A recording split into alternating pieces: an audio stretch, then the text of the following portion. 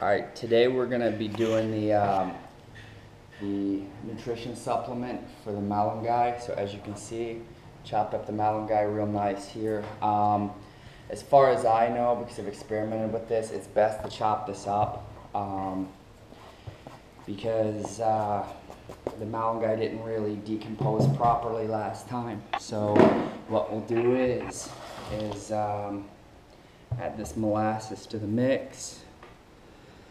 And then we'll come back in 7 to 10 days, and then we'll see where it's at then. So now that this is in here, just get this mixed up real nice. Malunggay's chopped up, and that should about be it. Pretty simple, 7 to 10 days. Just make sure that it's in there, that it's mixed up good. You don't want to waste anything you're making, so just make sure that you're getting everything, that all that green's turn into that color of the molasses, so you're mixing it up. So basically that's it, really simple, and we'll check on it in a little while and see where it's at. So thanks for watching.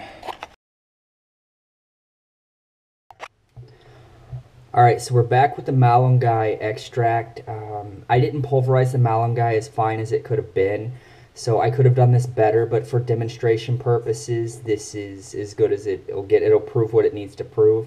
Since it's just Malunggay and molasses, I'll take the leftovers and throw them into the compost pit, and that's basically going to be it. I'm going to leave this for probably another 3 days to see how it goes from there.